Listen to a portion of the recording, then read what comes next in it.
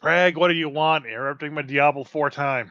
Yeah, thank you, Craig, for dragging him in here off of Diablo 4. Yes, I the light. I haven't even talked to him in 4 days. Well, because you're not playing it. Everyone needs to join up and play. We got to save No, the world again from Diablo a fourth time. We have so many problems with how Wizards of the Coast and company run their business, and now you're doing the exact same kind of nonsense with Blizzard, aka Activision. Like you have no idea how mad I am at that company right now. Because you have to spend $20 extra to play at the release date. The fact that you can pay $20 extra to play 6 days ahead of everybody else, like that is the scummiest business practice that I hope dies with Diablo 4. I will never pay that ever. Well, looking at how many people are playing Diablo 4, I think it's going to work. Oh, I'm sure Blizzard made a goddamn killing off of it. Like I looked at my friends list last night, and there were 7 people on there, and I don't have that many friends on Blizzard on that account. So, speaking of shady business practices, a little while ago we talked about how Wizards was using Hot Pockets to sell Magic the Gathering cards and all the basically cross promotion that the D&D movie had as well too. Yeah. I got another product ever in the mail today from Chipotle. Okay. All right. Because I do love Chipotle. The Chipotle came out. They have the Street Fighter 6 burrito order extra. Basically, if you order a burrito and you give them a digital code, they'll give you 250 fighter coins so you can buy your characters in Street Fighter 6. Okay. Now, I'm not sure what's the level of scumminess here, from raising book prices to buy a burrito, get fighter coins, and spend coins on Street Fighter characters, or $20 extra to play Diablo 6 days early. I don't know. On a 1 to 10 scale, scummiest business practices, the Diablo move of paying $20 extra to pay 6 days early, that's a 10. Like that's by the time you get the game, I'm going to be done with it. Oh, I know. No, I'm actually I'm very much up in the air if I even want to play this thing. Like that's how mad about it I am. Because you're going to be done with it. You've probably already beaten it, or you're near the end. And turns out what happened to me is the same thing that happens to me in most open world games, where you made another character. No, where my ADD gets the best of me. I'm like, oh look, shiny thing to the right. Oh look, shiny thing to the right. Oh, side quest. Oh, side quest. Yeah, I'm level 42 and I just beat Act 1. The game stops at level 50. Yeah, I was gonna say I have seen somebody post a video that they beat it at level 40. Yeah, I'm just finished Act 1 last night. I'm level 42. Well, you're still pretty much done with it. So as far as the Chipotle thing, I barely consider that. I don't know. Okay, let me rephrase. I don't know enough about Street Fighter 6 to say. If you have to have these coins to unlock characters, and that's the only way you can unlock them, then it's a scummy business practice. I don't think so. I think it's just skins. If it's just skins, then I that's a 1.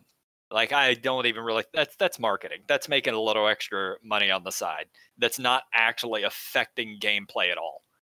So I don't have a problem with that. If it doesn't affect gameplay or people's ability to play the game, then it doesn't usually bother me. So like a 1 or a 2 at most. Okay. And the Hot Pockets. The Hot Pockets thing, it was just marketing. Like it didn't bother me. It's kind of jumping the shark, as it were. I mean, Dungeons and Dragons has kind of jumped the shark, but we've already talked about that before. Well, the movie is out of digital now, and so a lot of memes are coming out now that people have access to the digital copy of it. I've seen some good ones on Reddit and TikTok and YouTube here or there. A lot of people, I put an article out on our Facebook page talking about how whether or not the move to digital early while the movie was still in theaters was a good idea or a bad idea. Mm-hmm. And overall, the impression that I got from the article and the video that the article was about was that they were sandwiched between John Wick 4 and Super Mario Brothers. And Yeah. the fact that they made any money at all was surprising, given that people didn't go out to the theaters that much. And if they did, they had Yeah. two basically mega powerhouses to go up against. So they think they did really well, even though the actual box office return wasn't that great.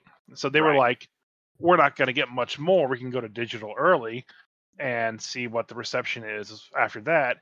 And overall, it's been generally positive, and I don't really see very many negatives at all anywhere, other than just like people being, bitchy about it. Yeah. So the I mean, good chance for some more D&D related content in the future, movie wise. yeah, because you have to realize the Dungeons and Dragons movie is pretty niche. So Yeah. like all the nerds are going to go see it at the theaters. But yeah, once it goes to digital, I guess it's on Amazon probably. Paramount. Paramount. Okay, so at that point, all the other people who didn't go see it are they're slowly going to start watching it, and like the life of the movie is going to be pretty long. Yeah, it's on Paramount. You can get it on Amazon. So go watch it if you haven't yet. Speaking of seeing movies, I know this is kind of off topic, but I did go see the Across the Spider-Verse today. Oh, that came out already? It came out this weekend, and it is fantastic. Yeah. One, I won't even call it a spoiler because everyone's going to find out about this, and it's actually really disappointing because I was not aware of it. Spider-Pig? No, it is a to be continued. Oh, yeah, it was part. Yeah, you didn't know that? I had no idea about that. Yeah, so I actually It's know a not, little bit about it's not. this. It's not like that. You have to look it up to find out about this or hear No, about I it. knew that. I knew that for a while. How would you know? Is it in the trailer? No. I remember reading and seeing stuff about how good it was. Right. And You read well, about it. Somebody well, had to hold have on. known about it. Well, this is when the first Spider-Man came out. They said it was really good, and he had two more planned, and then that they were working on the two more, and they decided to go with one more, but extend the story into two parts. So they're going to have I two. never heard about that. I never read about any of it. Well, So. I did. Yeah. Well, Nerd. for anyone who hasn't seen it, it is fantastic, just like the first one was. But it actually ends with the line "to be continued." It's always good. Yeah. Yep. But it's wonderful. I'm a big fan of those movies. Yeah. Can't wait for the next one in 3 years or whenever the hell it comes out.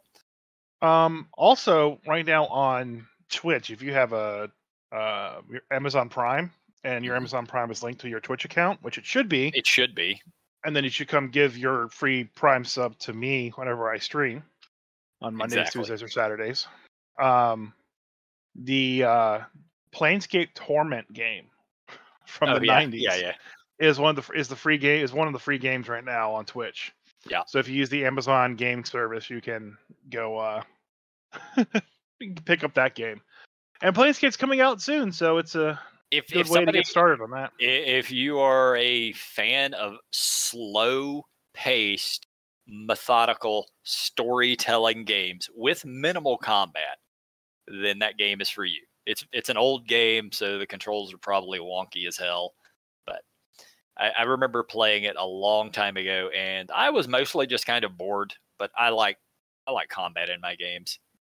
That one you had to play. You had to play like 2 hours just to get anything.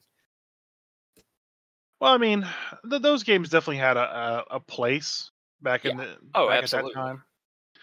I'm not sure how useful that style would be nowadays, whether or not people would actually go for it or not. But there was another game kind of like that came out recently that was good enough to get a sequel, but I don't think it was extremely popular. What was it? It was well before. I'd have to look it up. Okay. Quick question. Do you know who Christina Scabia is? No. Okay. She is the lead singer of Lacuna Coil. I follow her on Instagram, and I saw her posting earlier today the Ouroboros book. Like she has a physical copy of it. Yeah, I So haven't heard anything of that since that came out. yeah, now I don't know. It might have been because she also is on she's an Italian, and she's on a TV show or some show, Twitch show. I don't know what it is, where they actually talk about gaming and gaming stuff. So it might be a pre-copy that they sent to her to cover it on the show. But either way, Maybe. it's probably not too far off for your copy. No, I have my copy. I've had my copy for a while now. The physical copy? Oh yeah. Oh well, all right. Well, I have nothing to say about it then. Yeah, I read through it, and it's a very good setting, and it's a lot of fun. But the adventure never came out that they Oh, okay. Yeah, said they were going to I come out just thought with. you were working off the PDF. No, no, no. I got the full book. It's very nice. It was worth the money I paid for it. I got the adventure, or said I got the book. The adventure still is MIA. They said they were coming out with it, but it was delayed due to COVID. But that was also at the end of like 2021. Oh, Um, a few years and late now. then yeah, it's pretty late now. And on top of that, um, Chris Metzen went back to Blizzard as a lead developer for WoW Diablo content. 4. Well, probably for Diablo 4, but yeah, but mostly for WoW content. And that was during Shadowlands. So if he's back working for Blizzard again, I'm sure none of his focus is on War Chief Gaming, and it's kind of left as it is. So Right. I'm not sure like what the status is. The Kickstarter hasn't been updated in a long time. Haven't heard anything. I've written to them a couple of times to try to get some of the writers on so we could talk about the book, and never Yeah, heard back.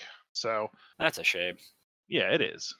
Yeah, I It's mean, it's a decent setting. It's kind of like if I was gonna say if Diablo was a fantasy game, and it already is, but yeah, if Diablo was a um, Magic Punk kind of game, yeah. Like we uh, talked about, did we? it would work. Yeah. It would work a lot better. But I, yeah, like I it's know we did weird. a couple of streams about it, and Yeah, I don't remember if we talked about it much. I know we talked a little bit about it on the podcast, but there's absolutely some things from that setting that I thought were fantastic. yeah. So, well, I hope you managed to get the adventure and whatever else was still slated to show up at some point. Well, yeah, I got everything from my Kickstarter except for the starting adventure, which is supposed to be Okay. via PDF.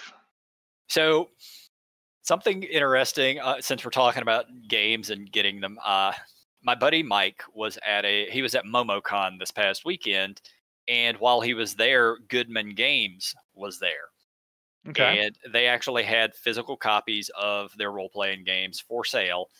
And he picked up Dungeon Crawl Classics. I think it was like half price or something. So, Ooh. yeah, I mean, it is a convention special or whatever it was. But for those who aren't familiar, Dungeon Crawl Classics is it's a major part of what's referred to as the OSR, the old school revival or revolution or whatever the term stands for. And I know we've briefly talked about OSR on here, but after he got that book and then I flipped through it, I came home and just ordered that book a lot. I did they have a beginner's special online for $50. You could get it, the set of dice, a starting adventure and DM screen, as well as a pack of scratch off character sheets, which is Okay. it is exactly what it sounds like. And I'll explain why here in a few minutes. So, but anyway, the OSR idea is it's going back to the old ways of playing and running games. Much more narration, less physical maps, physical miniatures, less of that. It's supposed to be played very theater of mind. The rules are incredibly simple. You don't need a million modifiers for this. You don't need a million feats for your character. Most of what your character is expected to gain throughout the course of a campaign is through whatever deities they work for, whatever powers they bargain with, whatever lore they hear about and actually go dig it up and make it happen. Yeah. So, like in third edition D&D and fifth edition D&D, you get feats to do this, you get feats to do that. You gain all of these amazing skills as you're leveling up and abilities. And in the Dungeon Crawl Classics, I won't say you don't get any of that, but it's kind of minimal. Yeah. So the idea is to role play it and make it happen. And I just looked through this book. The artwork is very sort of 1970s. It has that old Dungeons and Dragons feel to it, and I was just enamored and hooked immediately. And unfortunately, I haven't had a chance to run it. We were supposed to last night, but unfortunately, people got sick and we couldn't. So we'll do it again sometime after LARP, which is next weekend. But yeah. So what are your thoughts on OSR? Because I know you have never really partaken of Dungeons and Dragons from back in the day. OSR being the old school revolution or revival, just the idea of minimizing the rules to the game and just doing a good old dungeon crawl. well, I've never played anything like that. That's kind of the issue. Is everything that I've kind of done has been campaign or modules or one shot kind of base things. Like here's a dungeon or a castle, and we're gonna go through it, and it's gonna take 4 or 5 sessions, but that's it. There's no like massive dungeon that takes forever to go through that you have to spend multiple years trying to work your way through it. Yeah, and the thing is with the OSR, you don't have to do that. That's not the requirement. A lot of it is going to just sort of be one-off adventures. Yeah.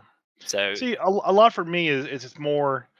I kind of miss the fact that when I started getting into role playing and tabletop, the idea of a long campaign where characters are constantly weak and fighting for their lives just isn't a thing nowadays. And it's kind of like hasn't been a thing since video games became very popular. You're not wrong. Yeah, World of Warcraft kind of killed it. Well, even before that, like you always take the role of the main character who's already just as good as anyone else out there. Like take the very first Metal Gear game on the Nintendo. Fair. You're already playing Snake as playing boss as the top end of his ability. You don't have to earn that. That's where you start. And you just get more powerful from there. And that's how 4E and 5E has always worked. It's just you start out super powerful. Yeah, even third edition did. Yeah. Even our LARP was the same way, where we start off at like, oh yeah, you're making a brand new character. You start at level 3.5. Now it's level 5 you start at. When I started the LARP, it was still in the earlier stages, and I started at level 1. Yeah, and no one has to find what spells are because they're all in the book. They're all known now. Yep. And that's the problem. Like Dungeons and Dragons as a whole is like all the spells are known. It doesn't make sense where you have to go out there and find and figure out how magic missiles works because everyone casts magic missiles. You can go to the D&D version of Walmart and pick up a magic missile scroll. You're not wrong.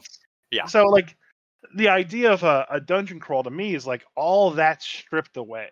Okay. Like it's so far stripped away. It's almost like Kroll or Conan. It's very Conan-esque. Yeah, very Conan, very Kroll. Even the Ewok movies, I would kind of put up there too, where like you have these people who just are not made to go out on adventures that are put in a situation where they have to go out on adventures and get stronger along the way. Willow's a good example of that. Like, well, I've never seen Willow. I know you haven't, but Willow was a quote unquote sorcerer who couldn't do a simple magic trick at all. He was terrible. He's not built for adventuring. And that movie, he has to go on a high adventure. Or Bilbo Baggins, not meant for adventuring, but here he is.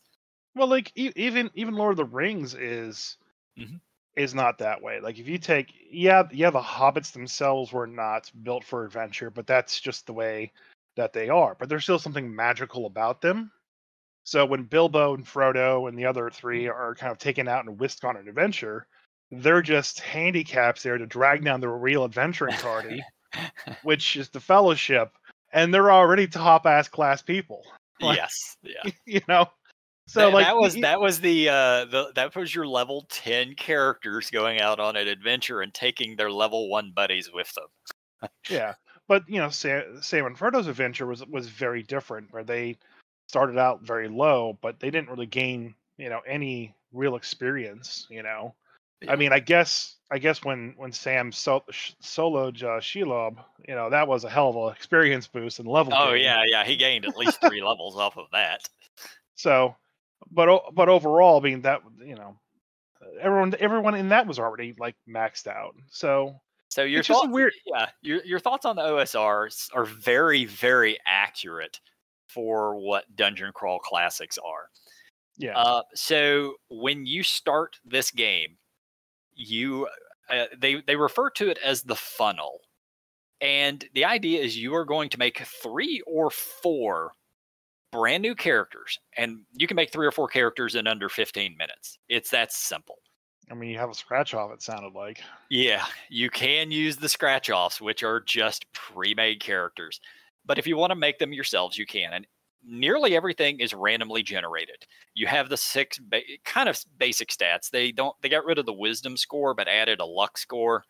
Wisdom sort of falls under personality in this version, but otherwise it's strength, dex, con, etc.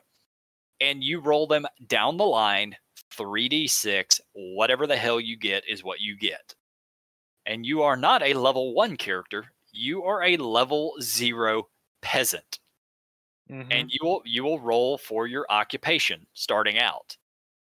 And your occupations can vary. It's a complete chart, percentile based. You might have been a blacksmith. You might have been a poopsmith. Like one of the occupations you can have is the gong farmer, which is actually a person who cleans privies. Farm that gong. Yeah. But it is also possible to be a dwarven blacksmith or an elven florist. Listen, the elves and dwarves are just a class. They are. There are 7 classes in this game. There is, and I could be a little off on the terminology, but there's the fighter class, the thief class, the magic user class, your cleric, dwarf, elf, halfling. Those are your classes, but you will not have any of those classes starting out. You start out at level 0. You will have 1 to 4 hit points starting out, plus whatever con modifier you happen to get. And the reason you make 3 or 4 characters is that you are going to be playing 3 or 4 characters on that first adventure all at the same time. Cool. Yeah, so effectively everybody is playing 3 or 4 characters. If you have a party, everybody gets 3 characters. If you have a party of 5 players, there are 15 characters being played at the same time. And go ahead. There's a couple games that are kind of like that nowadays too, like Darkest Dungeon, where you kind of build like a small army of people and take only a couple in at a time. Yeah, it could vary depending on the adventure that you're running, on how many you take in. But the basic idea is that you will be running all of them at the same time. And realize most of them are not going to live because you have 1 to 4 hit points. And when you're a 0 level peasant, if you hit 0, you're just dead. There's no healing that'll help you. There's no anything like that. You just die. And the idea is to play through this opening adventure, which will have some encounters, monsters, traps, puzzles, whatever it may be. And whoever survives it will probably get to first level. And at first level, then you actually get your class. If you happen to roll the occupation of dwarf, dwarven blacksmith or whatever, then you are a dwarf class. Elf, halfling work the same. Humans, you get to pick one of the other 4 classes. And I've always liked the fact that dwarf and elf were their own class because, they're pretty much like my understanding was like their society is when you're born and you become an elf, or when you're born and you're a dwarf, you pretty much just do one thing always. Yep. Your job, everything you are, is just being a dwarf, just diggy hole all day. Yep. And because you're a dwarf, all you do is just approach things from that perspective. I just diggy holes all day. There's nothing else better to do. But it's hard for us as humans in our real world sensibilities to be like, no, why would I want to be a dwarf that's a brewer instead and go through the brewer class? Like, no, all I want to do is dig holes. And this game allows you to do all of that. I just want to dig some holes. Yeah. And that's what I'm saying. It allows you to do that because it's role play. If you want to be this dwarf who, sure, you're a dwarf, you have the ability to fight, but if you want to have a mining thing going on, you can just role play it, have it happen. All elves in this game are fighter mages, but it doesn't mean that you can't role play them differently. You're just not going to get different stats doing it. It's a very simplistic take on it, and I absolutely love it. I'm not even sure that's a simplistic take. I think that's just the way it should be sometimes. Yeah, that's how it and was. Not for D&D, obviously, because that's definitely changed. But yeah, it's its own thing. If you're making your own world, and you have an orc, just to kind of go with the stereotypes, Sure. and you have an orc, and the orc's like, I just like to hit things real hard. That's fine. That's all they want to do. Yep. And they could just do nothing but that. I mean, that's how 40K treats their orcs. Yeah. And it's fine. Yep. I agree. Every setting can be different. If you run a setting, where all orcs are just evil fighting, meat bags, then that's fine. That's that setting. If you want to have one where they're an extremely cultured civilization, do it. You can run your setting how you want. But yeah, I really dig this system. You were talking about magic earlier. You were talking about getting spells, and you just go to the store and buy a magic missile spell. This one is not like that. If you are a wizard, you're going to have a few little spells that you're going to know and be able to pick up along the way. But if you want to get more spells, you still do learn them at other levels, but you don't auto learn them. Like, say you hit a level where you could get Fireball. First off, you have to know that Fireball exists. Secondly, you have to figure out how to get it. And that could be taking it from another wizard. That could be bargaining with a devil. It could be hearing a piece of lore where, this wizard a long time ago died and his stash is in this location and you may have to go find it. So everything about wizarding leads you to more adventure. It's never as simple as I just get Fireball at 3rd level or 5th level or whatever the hell it is. Yeah, that's the one thing I kind of miss. It's just like that doesn't seem to happen much anymore. And I kind of always wanted to kind of play that kind of system where you have to kind of earn the stuff and find it. Like, honestly, you could probably write that spell for D&D where, like, the spell is, kind of like how they have the new create spell, modify spell, and write spell in D&D. Honestly, we could just take it a step further and just be, access the weave and roll for, like, what part of the weave you access and then what the spell does and then randomly what the effects are. That'd be kind of fun. Yeah, honestly, I should write that. Yeah, I could put something together like that if I ever actually would sit down and do that. Yeah, that's never gonna happen. But yeah, the simplicity of the system, it was very easy to learn it because it's straightforward. Let's see what else. I think a lot of people don't like the fact that they make a character and it's not them or not a part of them, and that it can get lost. I remember I was even averse to that when I was playing, like, back in the day when I played Final Fantasy on Super Nintendo. Yeah, there was some game out there, some role playing game that took place over a couple centuries, and every time you played through the game, you could get different characters and you'd go through different events. So it was like this giant campaign with a giant war going on and stuff. And, like, you would be a character, and, like, your second character, when the time skip happened, would be like that person's son. So you would never be the same characters for a long period of time. Even if you forced that character to stay in the game, eventually they would just die of old age. It's like a number of centuries long from beginning to end. right. I remember there is one character in it though that was a robot. And it was the only character you could reliably take because he from just lives session to forever. Yeah. session because he just lives forever. Well, eventually, though, there was one setting that I remember that if you left him like digging some kind of trench someplace through a mountain and came back in 100 years, that either the mountain fell on him or he rusted Oh solid, no. and you couldn't use him anymore. But also because he failed to do that task because of other things that happened, you don't have that access through that mountain, and you can't progress the plot that way anymore. You were blocked off from that whole section of the game. What game is this?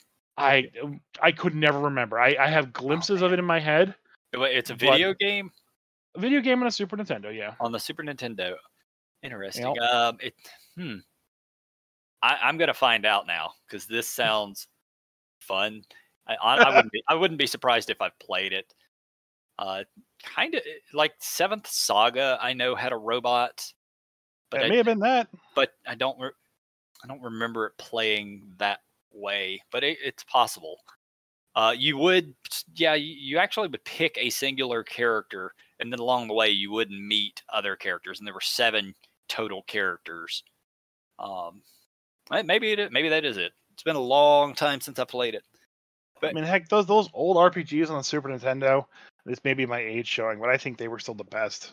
You know. I can't argue with that. Like, there's just that nostalgia for them. Yeah. Well, it's not even just the nostalgia; it's just the level of creativity that they had to put into making those. Like you knew those characters and those situations and that artwork was real, Yeah. and not like generated or kind of rehashed from something. I mean, everything is rehashed from something else, but it just feels like it's even more like that every single day. It's like how many times is there a Cloud clone coming out there? Right. When Cloud first hit the scene, he was a unique, original, kind of fresh-ish character for the American audiences. I'm making that distinction for the American audiences. I sent you a link for the Seventh Saga characters, so you can see what their artwork looked like.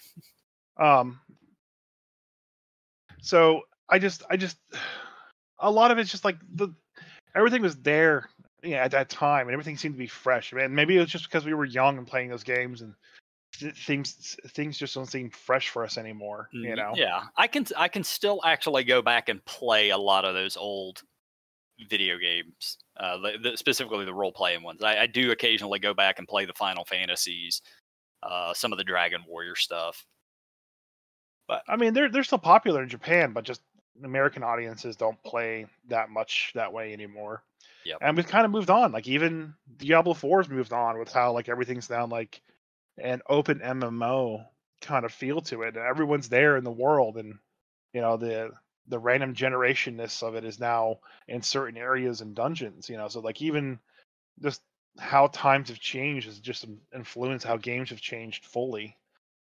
Not for the bad, but just definitely for the different. Yeah. Yep. Yeah. Let's go. I'm gonna go back real quick to Dungeon Crawl Classics. There was a couple other things I wanted to talk about on here. First off, they actually use crits and fumbles. So they have crit tables and fumble tables, and the fumble tables aren't usually terrible. If you're at level 0, they're pretty minor. You go prone or you drop your weapon or something like that. At higher levels, it gets a little worse, but there's nothing really life ending, which I'm okay with. Now, the crits, on the other hand, some of those are absolutely life-threatening. This game does use its own dice system, which I'm not particularly a fan of, but it's not the worst thing ever. I think they did it honestly for marketing, just to make more money, because you actually have to, if you want to do it right, you need to buy their set of dice, because they use some weird shit like D7, D5, D30, D24. That's weird. I agree. It's I think they did that specifically just so people would buy the dice so they could make more money. Good on them. You can still do it with the standard dice set. There are methods to do it, and they actually tell you in the book how to do it without their dice. So that was nice of them. But anyway, they use a system. It's called the dice chain. I always called it shift. It was called shifting in other systems. And say there's no advantage or disadvantage or anything like that. But say I'm on the high ground. I am Obi-Wan and I'm fighting Anakin. Where normally I might be rolling a d20 to hit him. Because I have the high ground, I get to roll that next step up, which is the d24. So it increases my chances of hitting him. Okay. So with the crit table, if you manage to land a crit, and it's still, you have to roll the top number on whatever die you're rolling. So if you're rolling that d24, your crits are going to be a little less likely to happen. But if you manage to crit, then I think it was a d30 that you roll just to see what happened. And those higher numbers, some of them are just instant death.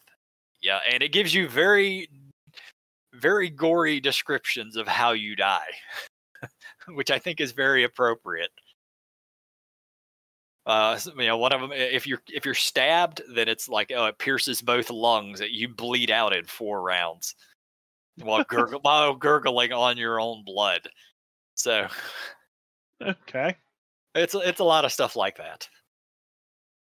The other thing I wanted to talk about was corruption. And this is a wizard specific thing because we're talking about you have to bargain, you have to make deals. Every time you start messing around with spells, you have to roll a die. And every time you roll a 1, you start gaining corruption. And the more times you fail, so the longer a wizard's in service, they're going to just be more and more corrupt. And sooner or later, that just ends up taking you down a really bad path.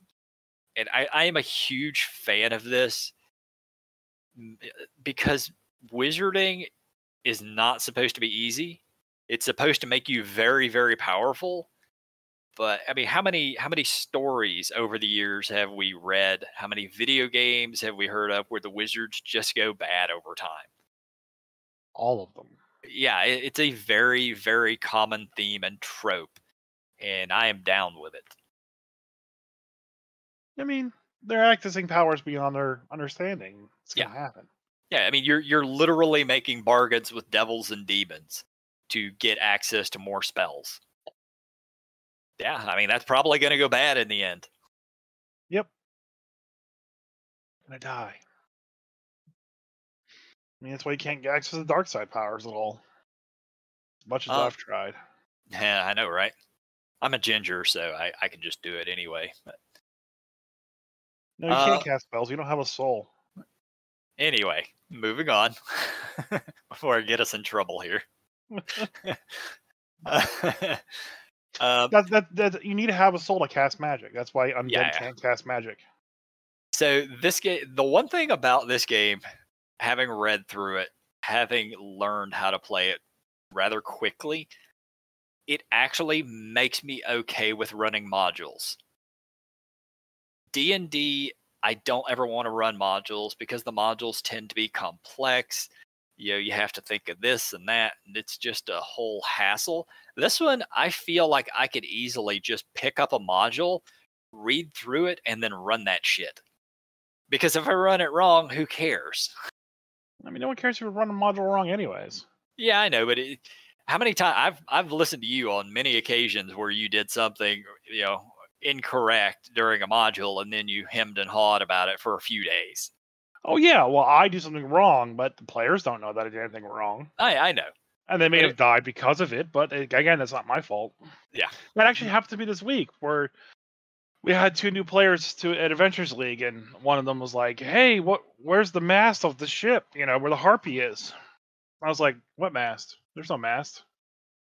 And that's because there wasn't really a mast drawn on the map, so I had no idea what he was talking about. But there's a mast on the when you read through the module because a Harpy lives there. Okay. So he's like, "Oh, you said you're gonna run it different, so there's no Harpy, something else instead." Yeah, that was totally my intention. Yeah, yeah, totally. And then all of a sudden, hey, look, here comes the Harpy. Oh, it's the same. Well, he tricked me. Yeah, but this game, it's definitely designed to run just one shots. It's designed for tournament play. Like they even go over tournament play in the book. That's which cool. is that's something that D&D does not go over at all because tournament play doesn't really exist with 5th edition. Oh, it does. I did it fine. I'm about to I do it know it again. does. It can, but it's they don't take that into account. I know it absolutely can, and I'm sure people do it. I know you do. Yeah, speaking of, I don't know how I'm going to finish my module for the July event, the July tournament, with Diablo 4 out. It's just not going to happen. All my free time is gone. Gonna have to throw away your computer. That's what's gonna have to happen. Then how am I going to write the With module? pen and paper like real people. You do not want to read my handwriting. Well, you're the only one who has to read it. No, I have a tournament. I got to give it to DM so they can run it. You write it down and then you type it up on a On what? typewriter. On a typewriter. Who has a typewriter? I mean, okay, you go to an antique store, buy you a typewriter. Then you go to an antique store and buy one that works because the first one didn't. Yeah, no, I don't know what you're going to do because of Diablo 4. You'll have to figure this one out on your own. I'll figure it out. Or you could just grab one of these Dungeon Crawl Classic modules. No, I have it mostly done. I just got to Okay. write it down and draw a map. Yeah. Well, that's good. Trying to think of any more topics. No, I don't think we have any more topics. Just Goodman Games are great. Check them out. What's their website?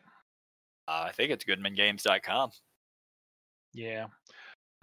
I really do want to check it out because I know that they've taken a lot of things and they have a lot of books out there. It's goodman-games.com.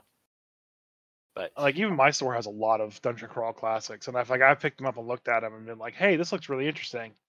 But yeah, I just haven't bought them yet. After finally getting access to it, I had kind of been avoiding it because nobody else in my group had it, and I had read a little bit about it and seen a little bit about it, but now I'm all in. They also have their own fanzine as well. There's so much. I won't say I guess it's official, but not exactly official. But a lot of it, they actually start adding in other classes and stuff. Mm-hmm. And one thing I do enjoy about it is it does not necessarily take itself super seriously. You can make your campaign, if you want to run a campaign and make it super serious, go right ahead. But they also allow for some absurdity. In some of the fanzines, they added in some other classes and stuff. And I wanted to tell you about a few of them that I found that are just amazingly absurd. So there is a barbarian, and that's BEAR. You literally play a bear. Okay. Let's see. There is the Goat O War. Instead of Man O' War, it's a Goat O War.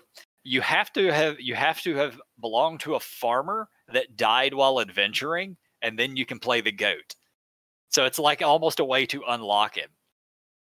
That's cool. And the Goat of War is just a fucking goat. It understands abyssal language, though. It can't speak. Yeah, it can't speak it, but it understands it. One hoof stomp for yes, two hoof stomps for no.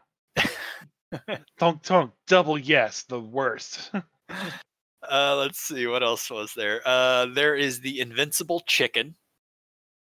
And it is the same thing where you had to belong to the farmer. Farmer dies while adventuring.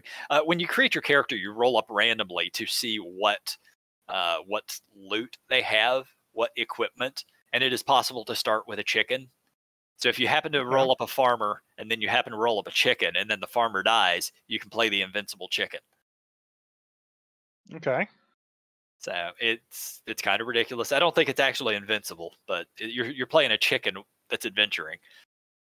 And it's just called the Invincible Chicken? It's called the Invincible Chicken. He's very invincible? Yeah, I looked his stats up. He didn't really seem invincible to me. But yeah. Does he have hit points? He has hit points. He has like character level hit points. He's not just 1d4. So he's invincible in chicken standards. Yeah, by chicken standards, this is super chicken. Like I think he deals like a D4 or a D6 of pecking and clawing damage. So like he can legit kill somebody. It did say in the stats form he is larger than a normal chicken. Wait, larger than a? Yeah. What's considered a normal chicken? So he is larger than a normal chicken, but he is still small enough to fit into small spaces. So he is the equivalent of a small creature and not a tiny creature, I think it is. Because most chickens are, they're like a foot tall. They're not very big.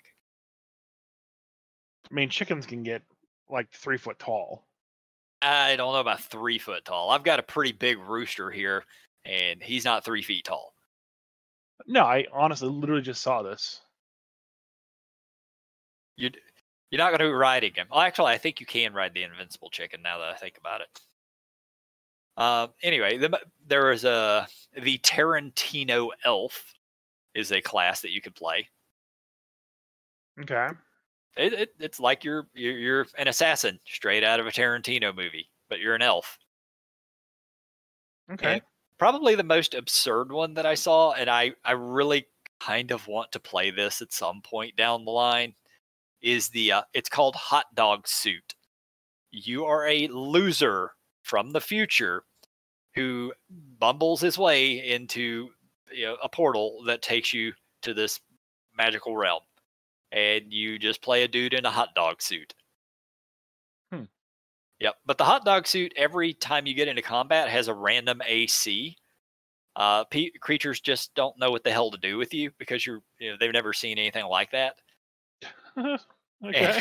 And there's a chance that certain monsters might just run the hell away from you because they don't know what you are, and you are terrifying. Yeah. You're a dude in a hot dog suit. What the fuck is that? So Jersey chickens average 13 pounds. Big chicken. And are about 2 foot tall. Some clocking in around 2.8 feet tall, 17 pounds. So not 3 feet. 2.8 feet is 3 feet. That's not 8. That's not 3 feet. That's 2.8. Which is essentially 3 feet. It's like 4 inches short of 3 feet. It's a big damn chicken, though. I'll give you that. So yeah, I guess that's that. Well, but to be fair, halflings and gnomes, they're about 3 feet or less. So they are like 4 feet. So yeah, but they're small creatures. So that would mean that the invincible chicken is a small creature. So we're looking at a 2 foot chicken. Yeah, you're looking at a 2 foot tall, 2 to 2.5 foot tall chicken. Yeah. Okay. I know what my next monster is going to be: the Jersey chicken. the Jersey chicken. Yeah. I didn't even know they had chickens in Jersey. They originated from New Jersey. That's why they're called the Jersey chicken. That's how they got that breed. That is wild. To be fair, because I'm thinking chicken like 6 inches, 8 inches, maybe. Yeah, like a foot tall chicken, you know? Yeah. Nope, like 2 feet. Enjoy. Nope. Here's a chicken of death. Yeah, I mean, how can you go wrong with a game that lets you just make a team of animals that you can just play? Like if we could definitely go through it with the barbarian, the invincible chicken, and the go-to-war. There's your whole party. Just play a couple of them. Oh, the chickens I saw from the TikTok were Brahma chickens. Yeah, now I've seen Brahmas. They're some big, sort of furry-looking chickens. They're not really. Yeah, furry. they're like they were furry. They look like they just feathers everywhere. Those were the ones I saw on the TikTok. So yeah, so Jersey chickens are just bigger than Brahma chickens. And then there's a Dong Tao chicken, which looks like, also known as the dragon chicken, because he looks literally like a dragon. He's got these big fat feet. Yeah, so I mean, if chickens were 8 feet tall, we'd be in serious trouble. Like they are monsters, man. Like they will kill anything that's small enough to eat. They would. I mean, they're dinosaurs. They're freaking dinosaurs. Yeah, they are. I'd eat a T-Rex though. Would you eat a T-Rex? Oh hell yeah! I eat chicken. I'd eat a T-Rex. Well, would you eat a Komodo dragon? I mean, maybe. I mean, I'm saying you would have to subdue, murder, and then devour a Komodo dragon. Is it a matter of I'm going to starve to death? It's a matter of you have to somehow kill it, cook it, and clean it, and eat it. If I have other food options, then I'm going to take the other food options. But if that's the only food I've got, that's a dead Komodo dragon. That's fair. I hate to go back to Diablo. I'm going back to Diablo 1 last Well, I time. mean, that's what this podcast is about. It's about chickens and Diablo. So there's a town in Diablo. I don't remember what the name was, but you come across a town and everyone there is starving to death. Okay, so like it's in the middle of like this like kind of like farmland, and like there's a curse upon the land, and they can't get any food to Ah, yes, grow. the classic cursed, blighted land. Right. So they're looking around. It's like, yeah, we got to steal goats, and we don't have any food. And then like I walk 10 feet, and then there's like 7 or 8 like healthy cow, and like a flock of chickens, and I'm like, are these guys invisible to you? You not murder this cow and eat it? I mean, granted, like you run through them pretty fast, and I'm pretty sure you don't want to murder all your cows. You want to keep the population going and all that. I'm not a farmer. I don't know. But like, if your option is starving to death or murdering that chicken, I'm gonna murder that chicken. I'm gonna eat it. If that chicken isn't laying eggs, and I'm really hungry, yeah, that chicken's toast. Like I'm all for it. Let's say get the groundwork in. Let's get vegetation growing and all that stuff. Because you can't just live just off of meat. Yeah, I mean those cows that. those cows won't live very long if they don't have food themselves. Right. So before they shrivel up and die, let's eat them. Yeah, exactly. I That's just poor game design. Like whoever put that together. If you're running a D&D campaign and you have these people who are cursed, don't have cows just hanging around outside. That doesn't really make sense. It was really weird. I still can't get by it. Yeah. Oh well. Play Diablo 4. It's great. I will be in 2 days, maybe, assuming I decide I want to. Oh, you want to?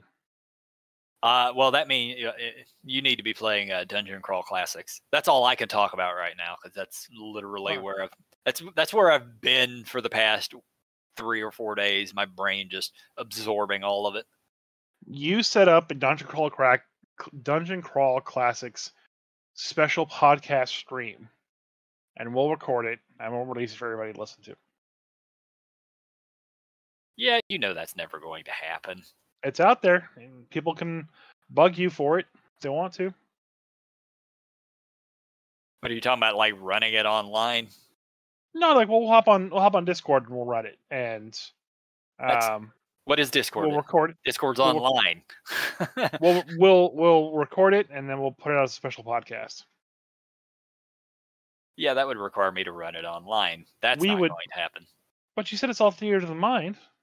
Yeah, it still requires me to sit here and run a game online. Yeah, it's hardly online. Yeah, your definition of online is not valid. I currently am online right now, sitting here listening to you. My exact point. All right, I'm done. Craig, go away. I got to go back to Diablo 4. No, we're not done here. No. All right, fine. Bye, Craig. I'll see you on Diablo in 2 days. No, you won't.